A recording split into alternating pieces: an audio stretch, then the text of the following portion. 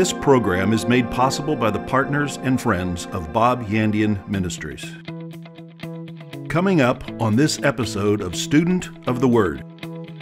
As happens so quite often, you begin to notice something, that people that just love your church and they can't say enough about it, and they brag about it and tell their friends about it, and then after a while they begin to come less and less, and they don't come in on time, they come in later, they don't sit toward the front, they sit toward the middle, and eventually sit toward the back, and where they used to come early, now they come late, and they leave early. And by the time you say, bow your heads for an altar call, they're up and out the door. If you ever get a chance to question them, they'll just tell you, well, life has become so busy. For more than 40 years, Bob Yandian has been an expositor of the Bible, making seemingly complicated doctrine easy to understand. Grab your Bible and something to take notes with and study the Word of God with Pastor Bob Yandian. Welcome back again to Student of the Word of God. And I'm so glad you're here today, and we're taking up a series. We've been in the midst of a series teaching about the importance of the local church and the importance of the Word of God in your life. This is really directed more toward ministers, but again, no matter what section of the Scripture you open up to, everybody benefits from it. And so even the ones in Timothy, Titus, often again, those are designated as pastoral epistles, but yet the Scriptures in there are true for everybody, such as study to show yourself approved unto God, and that the whole of the Word of God is given by inspiration of God and profitable. All these things are great for everyone, but Paul did write those specifically to ministers. What I'm doing is I'm speaking to ministers, but this overflow is incredible. We began with the parable of the sower and the seed. And we started out really talking about the importance of church, the importance of coming to church. And then we took up the importance of the Word of God, that thing which is so important in every part of our life. You see, it's the new birth that gets us into the family of God, but it really has very little to do with the Word. Really, the new birth has everything to do with accepting the Lordship of Jesus. After that, we go to the Word of God for growth. Jesus said to those Jews who just believed in Him, while He was preaching, many accepted Him as Savior. He then stopped and spoke to them and says, if you continue in my word, then are you my disciples indeed. This is where we began. In the book of Acts chapter 2, when the church began there, toward the end of the chapter, it says the 3,000 that just received Jesus, continued steadfastly in the apostles' doctrine. Again, we covered that. They had to go to the place where the apostles were. That's where they got the doctrine, so they didn't forsake the assembling of themselves together. Then they continued steadfastly again in fellowship, prayers, and breaking of bread. There's a fellowship that goes with it, a breaking of bread, eating meals at the church, and then also prayers, different types of prayers. So they spent a lot of time at the church. Seemed like today people are spending less and less time at church. There's so much more to do. We've become lovers of pleasures more than lovers of God. We spend more on boats and cars and all kinds of recreational things and going to movies and out to eat and all that, which is fine. Just don't put them ahead of God. Seek first the kingdom of God and His righteousness. Let the Word of God, going to church, be the highest priority of your life. And that's what we've dealt with. So we also pointed out in the parable of the sower and the seed that really this one out of Mark chapter 4 is dealing with the local church. And really the one that scatters the seed there is not Jesus. Although in Matthew 13, He is the one that scatters the seed in that parable. And that's the parable of the seed and of the tares, the wheat and the tares. And so again, that's mentioned that's evangelism. But this is not evangelism. This particular passage of Scripture is the Word of God being sown to the hearts of believers. So all four types of ground are believers. And we had the hard ground, the stony ground. That's what we've covered so far. Today we're going to take up the thorny ground. And remember, the ways that Satan steals the Word is the way he gets you out of church. The very first one was hard ground, and Satan came immediately and stole the seed. The next one was stony ground, and there we found out it didn't take much root, and they became offended. And offenses is the number one reason why people leave church, and we took that up last time. And we ended talking about all the different things people get offended over. Remember again, an offense is a molehill that gets magnified into a mountain. What do I mean by that? It's got to do with carpet colors, wall colors, nothing to do with the Word of God. It's all these little petty things that people say. It's too cold in here. It's too hot in here. That we sing too much music. We don't have enough music. The music's too loud. The music's not loud enough. I don't like the parking lot. I had to park in the gravel today, and I'd rather park on hard parking lot. And again, our problems problems are nothing compared to problems of the world, where people walk great distances to go to church. Their buildings are not that good, but the Word of God should remain the best. And so today we're taking up the subject, the third type of ground out of Mark chapter 4. We're taking up the issue of thorny ground. I want to go back to our key verse. Our key verse was 23 through 25 of this particular chapter. If any man has ears to hear, let him hear. The Greek actually says, keep on hearing. And he said to him, take heed what you do hear. With what measure you measure out, it shall be measured to you. And to you who hear or keep on hearing shall more be given. For he who has, that is, ears that keep on hearing, to him more shall be given. And he who has not ears that keep on hearing, from him shall be taken even that which he has. We pointed out in this parable that the key issue of this parable is not God who gives or Satan who steals.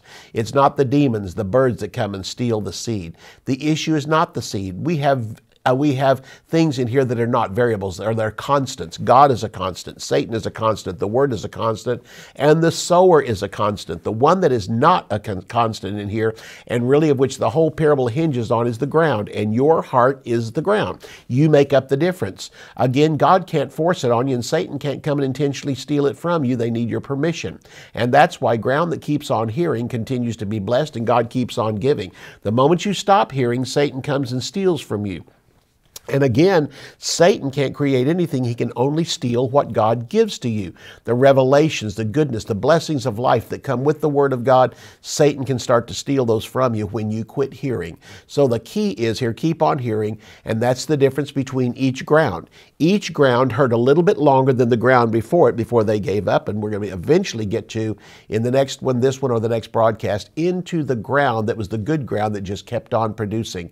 You know what this ground is? 30, 60, and 100 fold, no matter what the adversity, no matter what happened around them, no matter if there was church splits, no matter if the pastor ran off with his secretary, no matter if somebody in the church stole money. It really came down to this. God hasn't fallen off the throne. Jesus is still there. The Word is still important, and we have to get our eyes past people. People will always let us down at one point or another, but God never will. So the issue there is keep on hearing, keep on hearing, keep on hearing. Have a heart that keeps on hearing, an ear that keeps on hearing, and if you do, you'll bypass and go past the hard ground, the stony ground, past the thorny ground to good ground, and then keep on increasing as good ground, 30, 60, and 100 fold. Again, that verse was the key verse, and the key verse is, have ears that keep on hearing. Yeah, but so-and-so just keep on hearing. Yeah, but the church down the street keep on hearing. But my kids keep on hearing. My wife said keep on hearing. All that I'm saying is, don't let all these outside things influence you. Keep on hearing the Word of God. Why were they successful? They continued steadfastly in the apostles' doctrine. What did Jesus say? If you continue in my word. That's a decision, a choice you have to make to do that from the Word of God. Let's go to verse 18 of Mark chapter 4, and here we get into the third type of ground, which is thorny ground. And these are those which are sown among thorns, such as hear the word, and the cares or the necessities of this world. The Greek word ion means age. The necessities of this age and the deceitfulness of riches and the lusts of other things entering in choke the word, and it becomes unfruitful, which means no ability to produce. In the other types of ground, Satan stole immediately. The second one, what happened was people became offended. In this one, Satan has to get really crafty, so he waits for the word to start producing in your life. And blessings begin to come along, and finances begin to come along. And where you had bad health, now God's healing power is starting to minister in your life. Where you had financial problems, now they're starting to work out. And in so doing, in this case, here's what happens. It says, all of a sudden, the necessities of this age, the deceitfulness of riches. I want you to notice riches aren't wrong. It's the deceitfulness of riches that is wrong. And the deceitfulness of riches, and then the lusts for other things. You can't stop lusting. Your attention has been taken off the Word onto what the Word will produce. In the Old Testament, the book of Proverbs, it says this, that the Word of God is like a beautiful woman. And it says, and she comes, and in her right hand is length of days, in her left hand is riches and honor. And then it tells us later, don't turn from the right hand or the left. You stay after the beautiful woman. You stay after the Word of God, and she'll keep coming complete with long life in her right hand and length of, and riches and honor in her left hand. What the Word is simply saying is stick with the Word. Don't get caught up in one side or another. And I've had this happen so often, but again, this verse tells us that there comes, the first one was passing the offense test, the difficulty test, the trials, the necessity of Satan coming to steal the word. Once you recognize all these trials are coming into my life because I've gotten into the word of God, not because I'm talented, not because I'm good looking, not because my family is a threat to Satan's kingdom. It's because the word you've taken in. Satan hates the word, and this is what we need to use to fight back at him. Once you realize that, Satan will shift over and he'll start using blessings as an attack in your life and starting to say, well, look, there's no reason now to keep going to church. Look, I mean, your bank account's full. Your house is your payments are there. And oh, look at all the wonderful blessings you have around you. And you just bought a new car. How about driving it on Sunday, or a boat? Oh, that's a good one. Drive your boat on Sunday. He's simply saying that he'll use the things of this world and the blessings of this world to draw your attention away from the Word of God. And this also becomes a major reason why that people leave church and leave the Word of God. This particular part of the parable is so important that Jesus actually taught another parable on this one type of ground. And let's go ahead and turn to that. It's Luke chapter 14. Luke chapter 14. Throughout the Word of God, many had a difficult time passing the prosperity tests. And again, we have it. Adversity tests come from the devil. But really, ultimately, prosperity comes as Satan uses what God has given us to test us. And it's just like in the garden, has really God said, all these blessings, again, come at us. The prosperity test really ultimately starts with God Himself as He blesses us and really says to us, the blessings I give to you, will you keep your eyes on me? Will you keep your attention on me? And there's more blessings where this came from because I'm looking for people I can trust. So it comes back to this. Are you willing to keep God first and continue to keep on giving into His kingdom? Abraham's son Isaac was offered and put on the altar. God asked the best of him, and He gave the best and kept on serving God, and the end was even better after that. Luke chapter 14, in this particular parable, Jesus is giving to the people a parable about the local church. It's what's really going to be taking over. From the time that Israel goes under and on the day of Pentecost, the local church begins and the universal church begins. This is God's vehicle in the earth for spreading, first of all, the gospel and next of all, the word. And so, again, the twofold prongs of evangelism is first becoming a convert, next of all, becoming a disciple. The major reason for the local church is to make disciples out of converts. Disciples can go out and make the best witnesses because why? The purpose of the local church is mainly for the building up of the saints to go do the work of the ministry. And so in Luke chapter 14, Jesus is going to come back and give a parable about the local church and why it's so important that we stick with it and the tools that Satan uses in especially prosperity and the blessings of life to try to draw us away from church and become more self-dependent. And that's why, again, we quoted here earlier in this particular segment on that in the day we're living in, is that the love of riches, the love of other things come and choke the word of God. And what we're talking about here is prosperity can become a tool that Satan uses against us. And so we're living in a day when people are more lovers of pleasures than they are lovers of God. And God wants to be lovers of Him, lovers of God. And that way the pleasures just can keep on coming because no good thing will He withhold from those who walk uprightly. When we come back after the break, we're going to take up with this parable in Luke chapter 14. And I know you're going to be blessed. Bob Yandian Ministries is training up a new generation in the Word of God. Because of your generosity and faithfulness, this teaching ministry is able to change countless lives.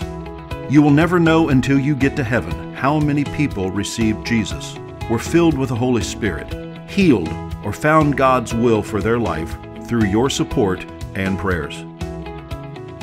If you would like to become a partner with Bob Yandian, visit our website at bobyandian.com and click on Partnership or call us at 918-250-2207.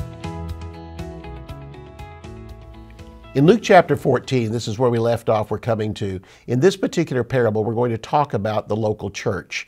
And many applications can be made from these parables, but I believe the real translation of this comes back to tying in with Mark chapter 4, the parable of the sower and the seed. And this one has to do with that third type of ground, that's the thorny ground, of which the overwhelming blessings of life eventually draw people away from church. And so here beginning in verse 16, we're going to read down from verse 16 down to verse 27. And here it says, then he said to him, this is to a man that questioned Jesus. He said to him, a certain man made a great supper and invited many to come. In this one, I believe that really what this is saying is, and I have some others that back me up on this particular one in some books I have read and also other ministers. Listen to this. The certain man that made the great supper is the pastor. I know that Jesus makes a great supper and ultimately he supplies all the food for us, but there has to be somebody that prepares it, and that's the pastor. He goes and gets the raw meat from the Word of God, the raw vegetables from the Word of God, all these things, and puts them together and makes a meal every time the people come together. I want you, it said a certain man made a great supper. This has to do with the sermons that the pastor prepares. Pastors don't throw in something into a microwave oven on Saturday night so you can preach it on Sunday morning. Don't go looking as you can on today on the internet and find sermons already prepared for you that somebody else has preached and you preach their sermons. No, this sermon says you need to prepare a great meal. Any woman will tell you to prepare a great meal takes a great amount of time. Thanksgiving meal does not start on Thanksgiving evening, all right, or the evening before. It doesn't start on Thanksgiving Eve. What happens is you actually start planning it for quite a few weeks, and you have to go buy things, and then there's the laying out, because no two foods get done at the same time. How women get those things to the table all at the same time is incredible. And so there's a great meal prepared. One thing I have seen about Thanksgiving meals is this: it takes a long time to prepare, but boy, does it take a short time to eat it. And I mean, you take days to prepare it, get it out there, and the women are so proud, but I mean, in 20, 25 minutes, all the food has been eaten. And so that's the way church is. Pastors, you're going to make yourselves great meals. It's going to take you days to prepare it. I mean, sometimes even weeks. There's times as a pastor, I was studying weeks ahead for a series I would be teaching, putting a lot of time into it. And by the time I taught that sermon, I mean, people would gobble it up, come after church and say, wow, that was a great sermon. Well, my whole thing, well, then go buy a CD of it. That way you can take some leftovers home and they could hear it again. So again, this is important. And so in this verse of scripture again, it says he made a great supper and invited many. So the inviting of many is the time the door is opened up and the pastor invites and people invite and people come in, and you invite your friends in for this meal that's about to be served. It says, and he sent his servant at supper time to say to those who were invited, come, for all things are now ready. And they all with one consent began to make excuses. The first said, I have bought a piece of ground, I must go and see it. I pray, have thee me excused. Another said, I have bought 5 yoke of oxen, I go to test them. I pray, have me excused. Another said, I have married a wife, and I cannot come. So the servant came and showed his lord these things. Then the master of the house, being angry, said to his servant, go out quickly into the streets and lanes of the city, and bring in here the poor, the maimed, the halt, and the blind. The things that's brought up here is when the minister invited everybody to come, and they have come regularly before, but all of a sudden people begin to trail off, and the faithful ones quit coming as often, as happens so quite often. You begin to notice something, that people that just love your church and they can't say enough about it, and they brag about it and tell their friends about it, and then after a while they begin to come less and less, and they don't come in on time, they come in later, they don't sit toward the front, they sit toward the middle, and eventually sit toward the back, and where they used to come early, now they come late, and they leave early. And by the time you say, bow your heads for an altar call, they're up and out the door. If you ever get a chance to question them, they'll just tell you, well, life has become so busy. Well, why is it so busy you can't come to church? The very thing that got you the prosperity that's making you busy is the thing you're turning from. It's God that says every good gift and every perfect gift comes down from above. It's the Lord that wants to bless you coming in and going out. But why? How does it start? By being faithful to His Word, believing His Word. And that comes again mainly from the church of the Lord Jesus Christ, the local church you attend. And it says that servant came and again told him what happened. And he said, those that were bidden, he said, they have now given excuses why they can't come. I want you to notice what they offered. They didn't offer reasons, they offered excuses. A reason is the truth. An excuse is a lie. An excuse covers up your own weaknesses. It's not a thing where you're even honest about the situation.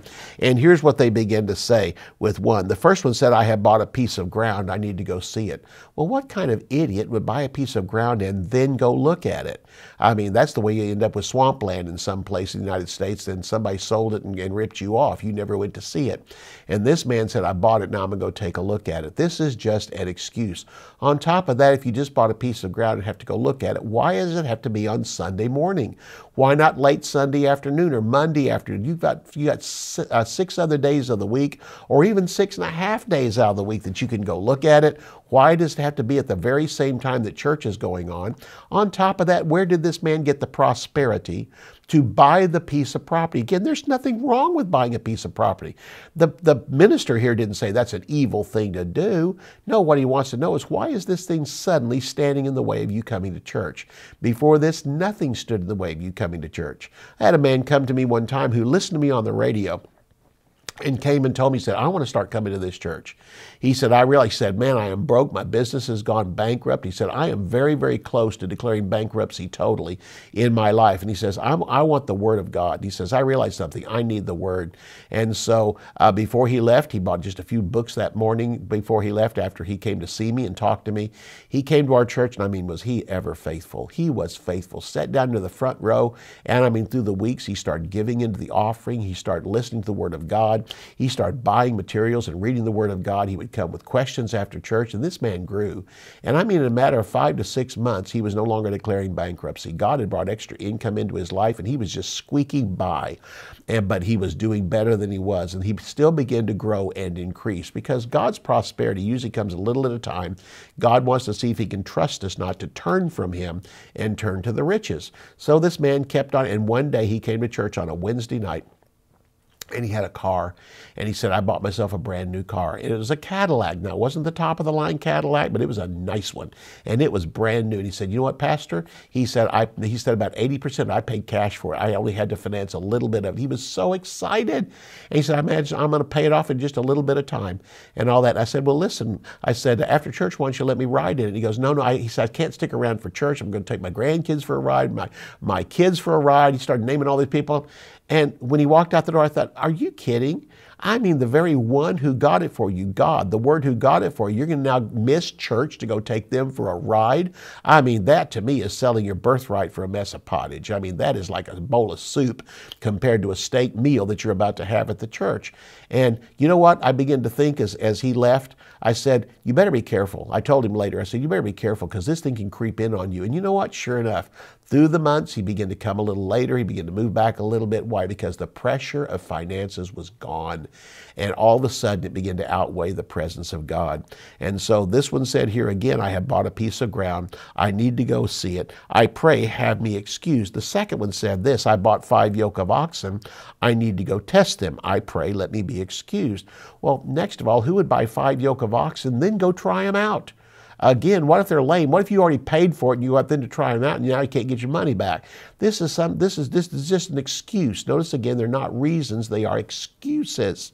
And this man is using it to cover the fact that now that the financial pressure is gone, and you know what? 5 yoke of oxen represent real prosperity. In the Old Testament, you know, they offered lambs and rams and turtle doves and pigeons. And turtle doves and pigeons were for the real poor to give to God. And rams and lambs were for middle class. But listen, when you offered an oxen to the Lord, you were wealthy. And this man had just bought 5 yoke of oxen. You realize that's 10 oxen he bought?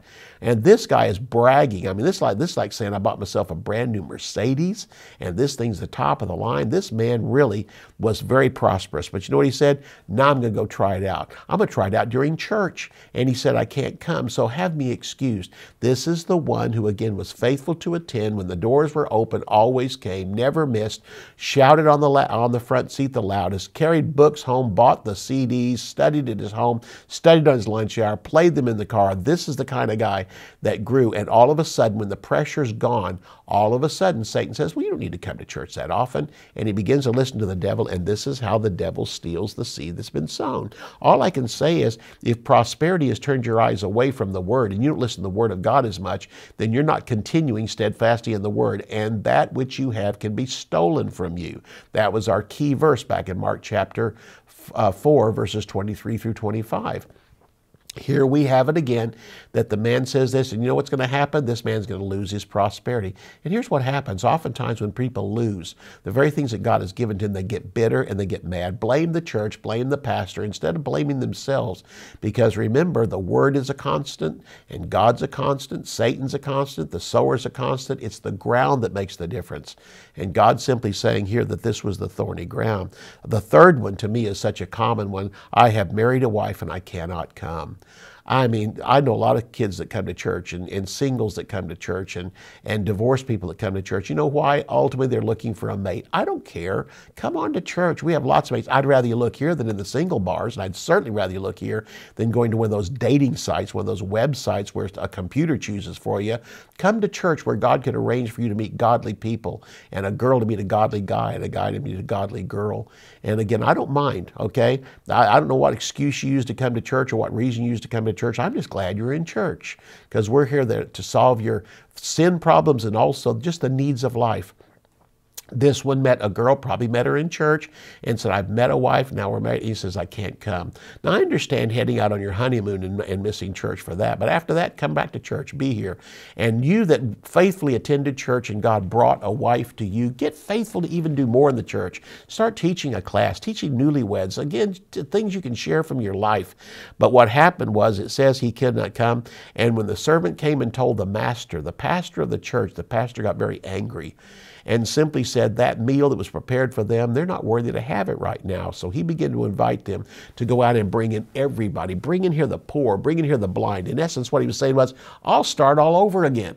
The word has the power to change them, and out of the people that come in, it may happen again, but you know what? Someone's going to stick with it, and out of the someone that sticks with it, someone's going to start another church, and someone's become a missionary. Someone's going to turn the world upside down with financial blessings for the kingdom of God. He said, bring in here the poor, the maimed, the halt, and the blind.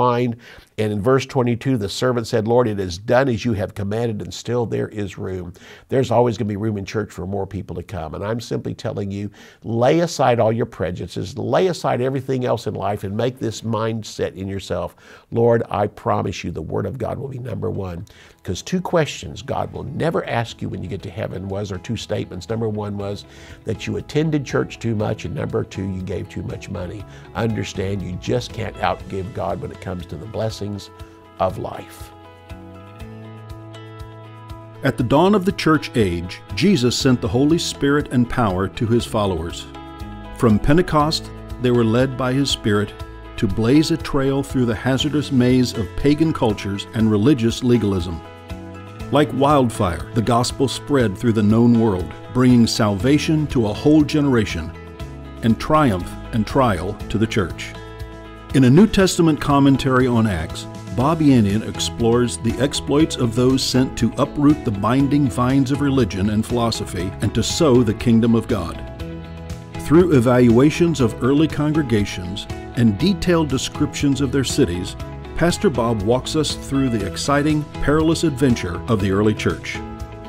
Order a New Testament commentary on Acts at bobyandian.com or call 918-250-2207. You can order resources, become a partner, or browse free articles and podcasts by visiting our website at bobyandian.com. You can also join our mailing list and receive weekly devotions and the latest ministry updates. If you would like to contact Bob Yandian Ministries, visit bobyandian.com and click on Contact, or call us at 918-250-2207. To contact us by mail, use the address on your screen. Thank you for watching today's broadcast. We'll see you next time on Student of the Word with Bob Yandian.